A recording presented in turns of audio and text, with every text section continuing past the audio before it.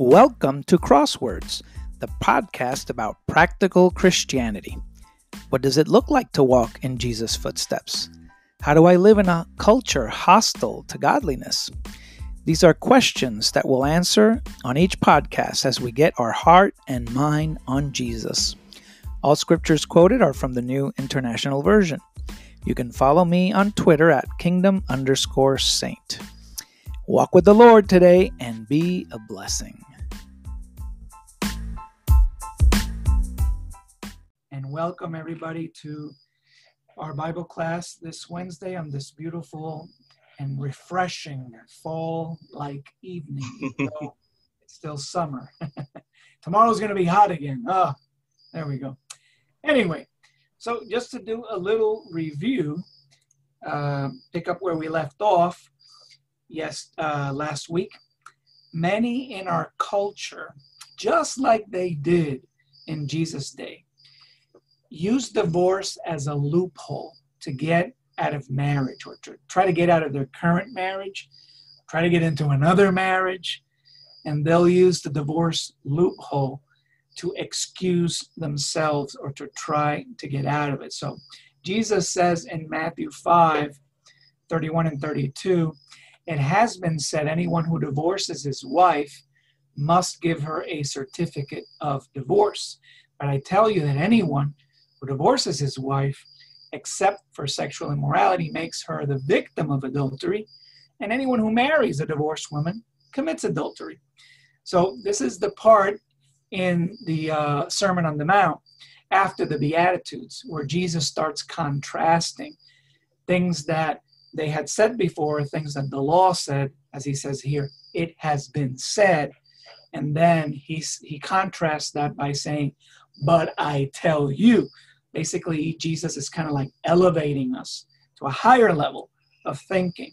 And this one is about divorce. Before, hey, you divorce your wife, you want to divorce her, give her a certificate of divorce, it's over. And we actually had read that in Deuteronomy 24, 1-4, right here. If a man marries a woman who becomes displeasing because he finds something indecent about her, writes her a certificate of divorce, gives it to her, sends her to his house. And if she leaves the house, she becomes the wife of another man. Her second husband dislikes her, writes her a certificate of divorce, gives it to her, sends her from his house.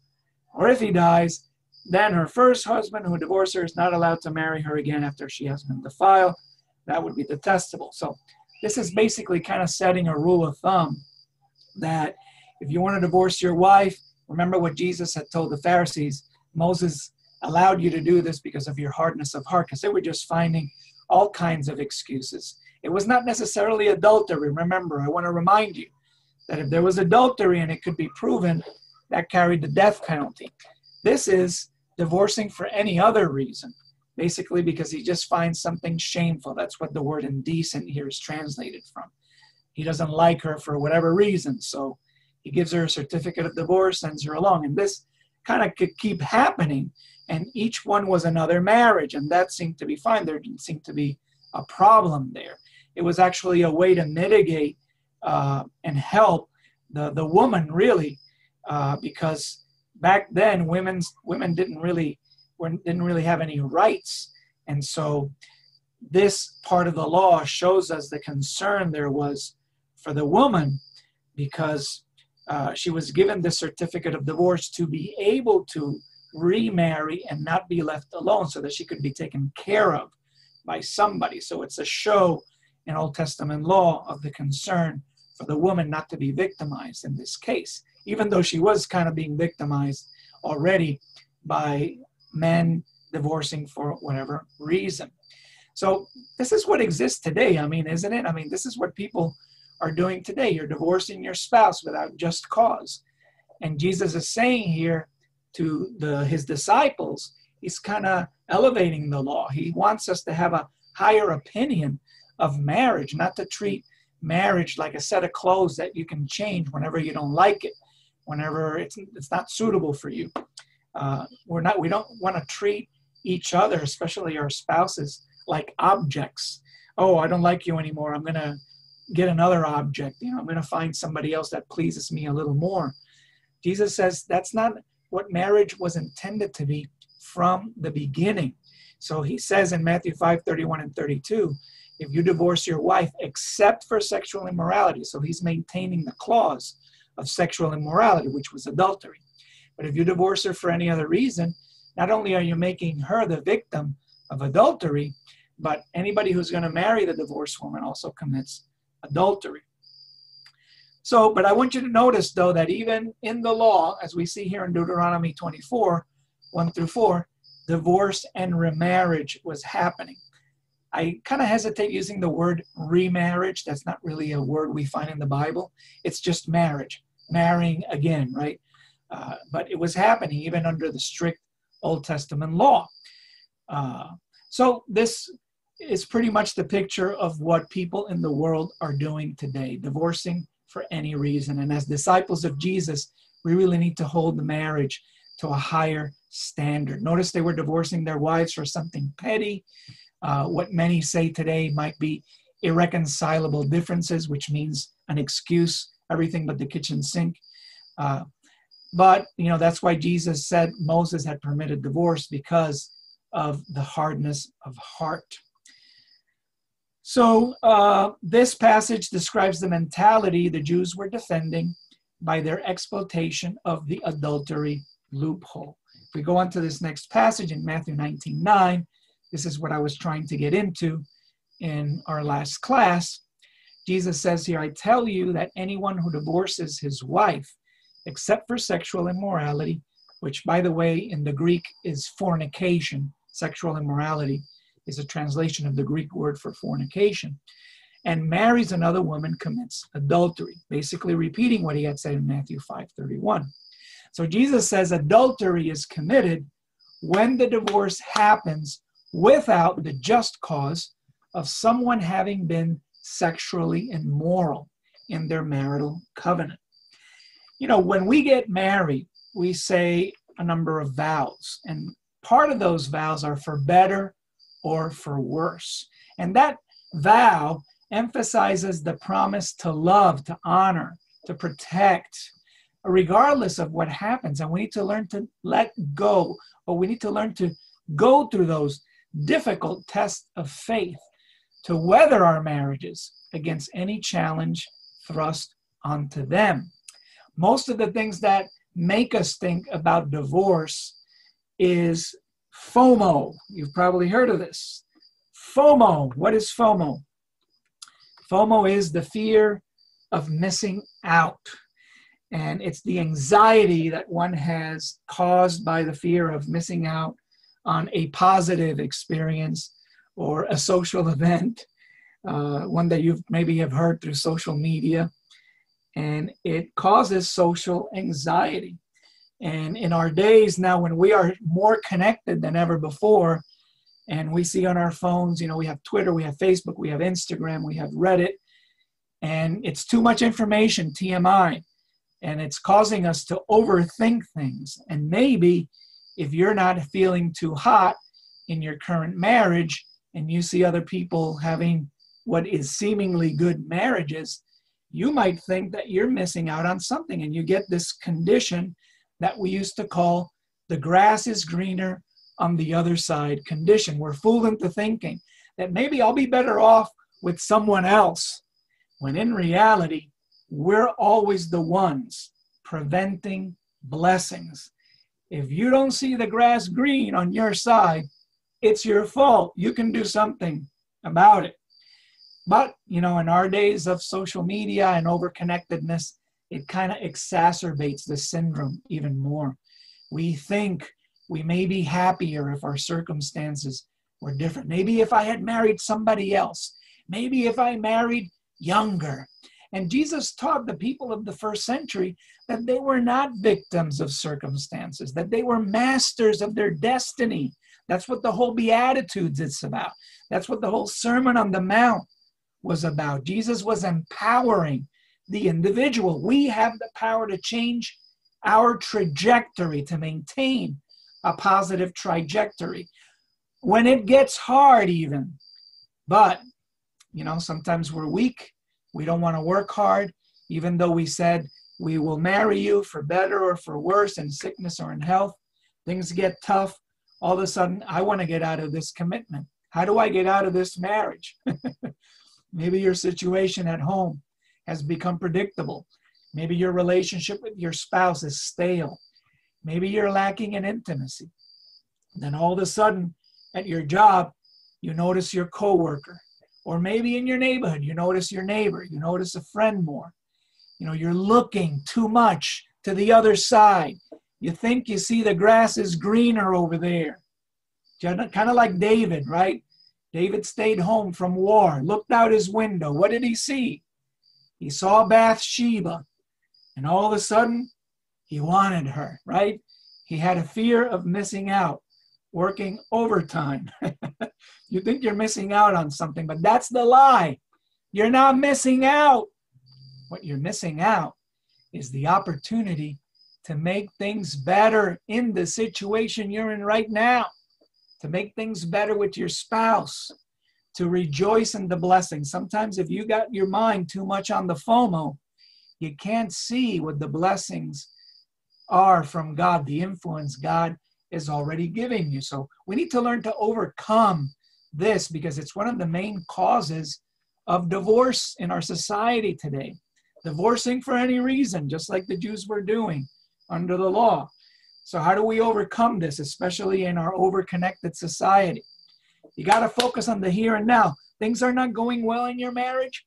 Things are a little stale. Well, do something about it, man. Get some marriage counseling. Speak to one of the brothers who does marriage counseling. Read a book about how to enrich your marriage. We got tons of resources. And just remember, you can't do it all, right? Don't get distracted into thinking, oh, look at all these people doing all these great things. You can't do it all. You got to focus on what's in front of you. Eliminate distractions.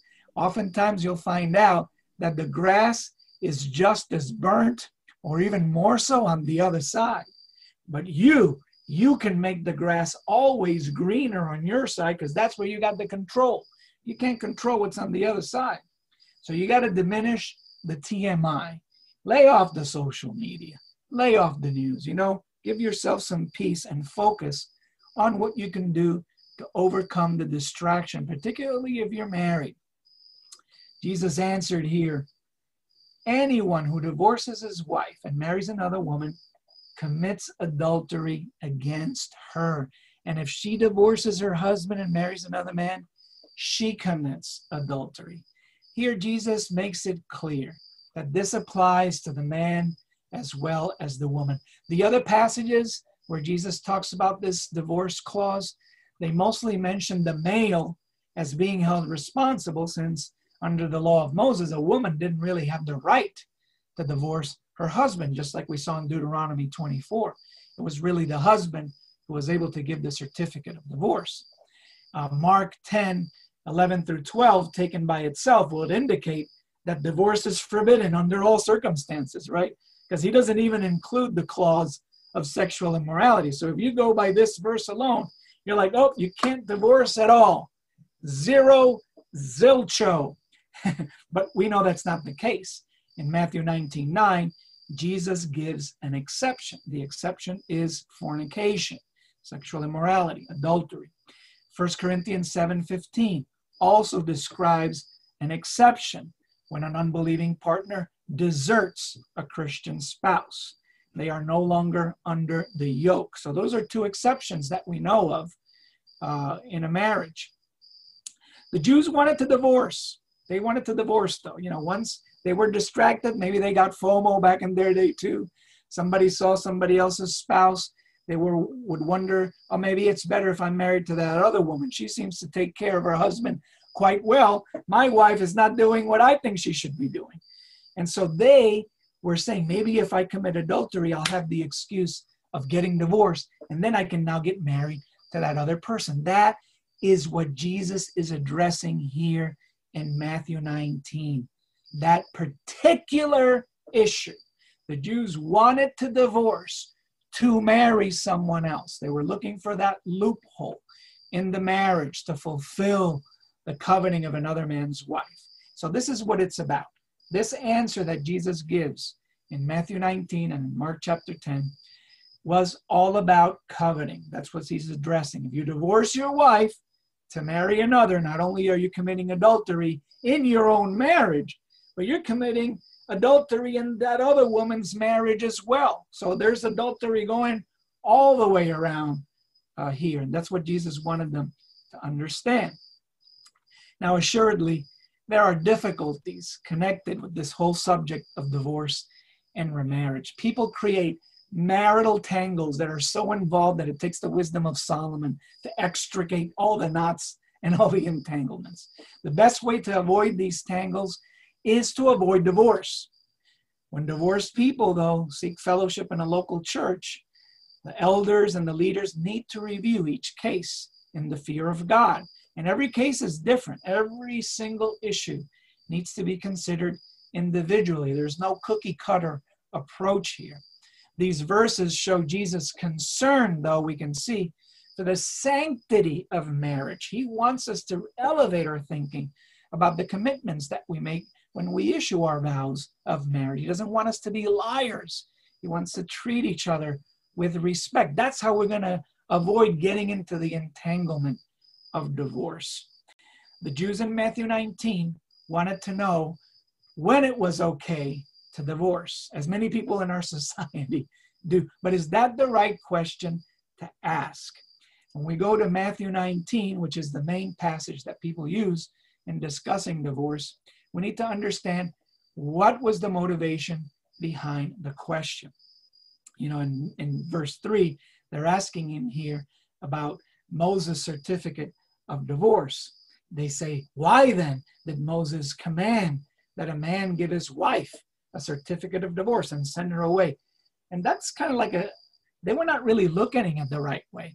They say, well, if we can't divorce, if adultery is the only reason why we can divorce, then how come Moses commanded us to give a certificate of divorce? And of course, like I said before, the law really showed the concern for the rights of women during a time when women had very little to no rights.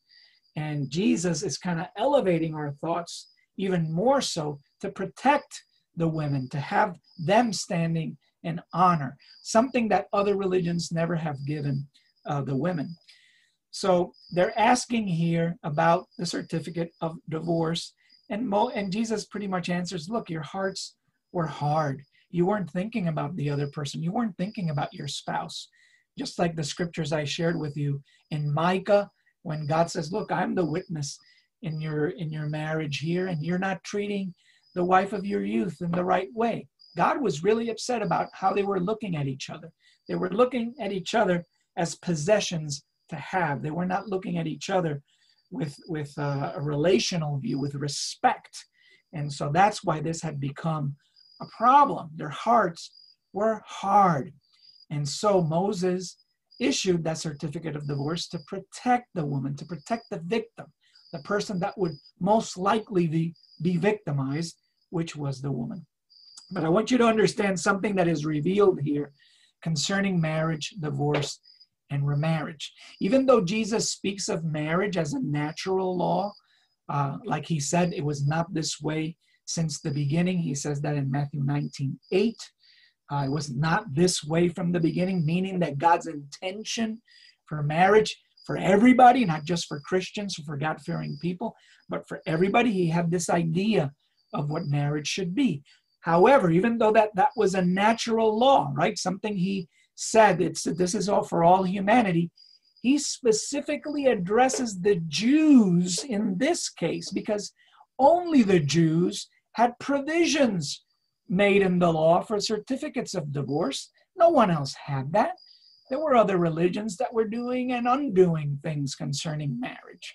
But the law of Moses only concerned God's people, the Jews, when it came to this issue of divorce. So God wasn't legislating and instructing the whole world concerning marriage here in the law of Moses. He was specifically addressing his people, since they were to hold marriage to a higher standard. Same goes for Christ. When Christ is addressing the new people, the people that he was preparing for the kingdom of God in the Sermon of the Mount, he's calling us, his disciples, to honor marriage, as it says in Hebrews 13:4. He's not calling the world to do that. The world is already dishonoring marriage. The world has already made a mess of marriage. But it is us as Christians that in Christ, we are called to honor marriage, to keep the marriage bed pure and free of adultery. It is in Christ only that we can start over. We've made a mess of our lives before. If people have divorced and remarriage and divorced and remarriage over and over without regard to whether it's due to fornication or not, well, in Christ, they can start over. They can live new lives. All those sins of the past are done, are gone, and they can start living that way to please God, being held to the higher standard in Christ. But if you're outside of Christ, how can you hold to a higher standard? You can't. That's why you got to get into Christ to hold that higher standard. We can't hold these standards to the world. That's impossible. We got to call them to repentance in Christ so that in Christ they can hold to those standards. So we notice from Jesus' response here in Matthew 19 that hardness of heart due to sin is what causes people to think about marriage in the wrong way and can lead them to divorce. And when is something born of sin considered okay? So it's not a question whether it's okay or not, though. It's just that it happens. You know, divorce will happen. And so this calls for maturity, for grace, and for discernment. I'll give you a few examples. Just because a girl conceived out of wedlock, should we hate the girl and the baby? You know, just because this girl did something immature, did something unchristlike, maybe she's not even a Christian, but she has a child out of wedlock. So are we going to hate her? Are we going to hate the baby because it was born out of wedlock? Just because two men fornicated together in homosexuality, should we hate them? Is that what this is about? Is that why Jesus is giving us these commands and these higher ways of thinking so that we could hate the people who don't hold on to them? No. We know God loves the world, and because he loved the world, he gave Christ. He gave him up so that he could be sacrificed for those sins. We hate the sin, not the sinner. We love the sinner. And if somebody wants to become a Christian and they're penitent, our responsibility is to bear with them because love bears all things. So we bear with the penitent person who perhaps had a child out of wedlock. We bear with them as they seek to be made new in Christ. We bear with those who were homosexuals because they want to become like Christ.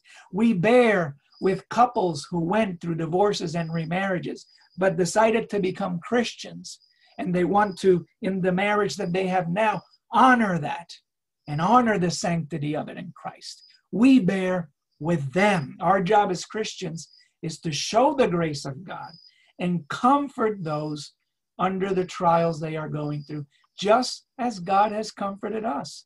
Isn't that what he says here in 2 Corinthians 1:3-4? Praise be to the God and Father of our Lord Jesus Christ, the Father of compassion, the God of all comfort, who comforts us in all our troubles, so we can comfort those in any trouble with the comfort we ourselves have received from God. So what should we do then? I'm going to make the question a little more pointed. What should we do if divorce happens among members of the church? What is our calling? What should we do as Christians? Well, don't divorced people need our love and our forgiveness regardless of what has happened? The Bible doesn't issue any mandate to disfellowship brethren that have divorced. We don't see that in the scriptures. We're not told to treat people who've gone through divorces in a different way. We don't see that in the scriptures. The Bible does not issue any specific instructions of how to deal with somebody who has been divorced. And here's what the Spirit told the Corinthian church in a case where a member of the church had grieved everyone because of their heinous sin. What were the Corinthians told? If anyone has caused grief, he has not so much grieved me as he has grieved all of you to some extent. Not to put it too severely, the punishment inflicted on him by the majority is sufficient. Now instead, you ought to forgive and comfort him so that he will not be overwhelmed by excessive sorrow. I urge you, therefore, reaffirm your love for him. Another reason I wrote you was to see if you could stand the test and be obedient in everything. Anyone you forgive, I also forgive. And what I have forgiven, if there was anything to forgive, I have forgiven in the sight of Christ for your sake, in order that Satan may not outwit us, for we are not unaware of his schemes. You know, going through a divorce and going through marital issues, the guilt, the shame that people can feel about their sin and their broken relationships can cause such a grief that we don't want to overwhelm them with excessive sorrow, particularly when they are penitent. The punishment is often sufficient for the penitent person. What they're feeling is sufficient, just like in this case. What was the case here? Well, to refresh your memory, somebody had had intercourse with his father's wife. That's a pretty heinous sin.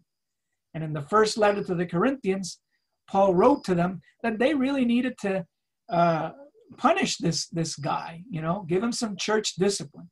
And apparently they had, because now he writes them in the second letter, okay, now it's time for you to forgive him. You punished him, now welcome him back. All right? It's, your punishment did its work. Now you reaffirm your love for him. So there's a time for punishment. Now there's a time to reaffirm love. Apparently this young man was penitent. He wanted to repent. And so now they needed to show him their support. They didn't want the young man to be overwhelmed by excessive sorrow. So our job as a church is to make sure we reaffirm our love for the brethren who are going through tough times and who want to do the right thing. We want to be careful not to withhold our love, not to withhold grace, because like Paul says, this is how Satan tries to outwit us, turning us against each other. And we need to be aware of this scheme that he perpetrates to attempt to destroy families and churches. If divorced people decide that they want to remarry, they need our counseling, they need our love, they need our support. They have been forgiven if they repent, in the same way that the girl who conceived out of wedlock and the men who fornicated were forgiven if they repent. And we're going to examine more about remarriage in our next section. But as it says in Hebrews 13:4, our main job as a church is to honor marriage. Marriage should be honored by all. The marriage bed kept pure, for God will judge the adulterer. God will judge the adulterer and the sexually immoral. He will. So, what do we do if a marriage is dead? It's already dead, except for the legal paperwork. Should we try to preserve a dead and dysfunctional marriage? Is that the idea God has here? Oh, let's honor dysfunctional marriages. No, not at all. Sometimes a marriage has to fail. It's completely dysfunctional. It has to fail. It has to be done away with. What else can you do? People made the wrong choice. Not that we are advocating divorce here. Not at all. That's not our job. But we honor marriage, God's idea of marriage, not our idea. This is why we offer marriage counseling, to encourage couples to work on their marriage, to learn to honor God in their relationship with each other. Jesus did not put law above mercy in the service of people. We're not having relationships with the law here. We're having a relationship with God, and God is about relating to people. The law has its purpose. The Bible says it points us to sin, but the law is not our savior. Every time the Pharisees opted to pronounce judgment because of their legalism, Jesus pointed them to the true purpose of the law, which is to serve man, not the law. The Pharisees had gone to such extremes in their legalism, they had forgotten what the law was there to do. And they perceived Jesus as a lawbreaker rather than someone who was teaching them to use the law to become more like God. in his righteousness. The elements of mercy and compassion were forgotten, and the spirit was taken out of the worshiping God in spirit and in truth. They worshiped the law instead of God. Jesus was teaching them about the ultimate reality of the law, which is to point out God's holiness. The law, however, in and of itself, can't make us like God, can't give us holiness. Obedience to God's word out of having sincere faith that God speaks the truth. That's what's credited to us as righteousness. God gives us his law to establish a relationship with him, not with the law. The law was made for man, not man for the law, as we see here. Mark 2:27, the Sabbath was made for man, not man for the Sabbath. Matthew 12:7, Jesus reminds them, if you had known what these words mean, I desire mercy, not sacrifice, you would not have condemned the innocent. So to truly honor marriage in the sight of God, we need to learn to honor God as individuals and honor each other. Keep our marriage vows. Don't be a liar. Keep the marriage vow. Work through the hard things. Don't give up. Don't have FOMO. And you'll avoid being a hypocrite, a liar, and avoid getting entangled in a nasty divorce. So to summarize this section, what divorce is not. It's not a piece of paper issued by a human court. It's not a temporary separation. It's not being released by the death of a spouse. It's not an unforgivable sin. And it is not continuing adultery. We're going to address that in our next section. All right. So, any questions, please text. You guys must be understanding this really, really well because I don't get any questions. I may get like one question, but I haven't really got any questions. And this is a spicy matter here, a spicy theme. But I guess all of you are on the same page. So for discussion tonight, we're going to do the discussion questions that perhaps you didn't get to do in our last class because now we got into the information relating to these questions. Question number 1, discuss ways to prevent your mind from settling on divorce as a solution. We know it's not a solution. Hints, what are you looking at, right? Where are your eyes going? FOMO, those are the cues there. We talked about 6 ways of avoiding FOMO. So I want you to discuss that as it relates to avoiding divorce and making sure that you're enriching the marriage and the relationships that you have now. Question number 2, what is within your power to do when you know someone is going or has gone through a divorce? So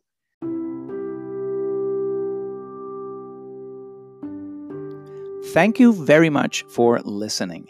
I hope the Lord gave you insight into conforming to Jesus with today's message. I always appreciate feedback. You can send me your thoughts, musings, and comments directly through the Anchor app. You can also contact me on Twitter at kingdom_saint. Walk with the Lord today and be a blessing.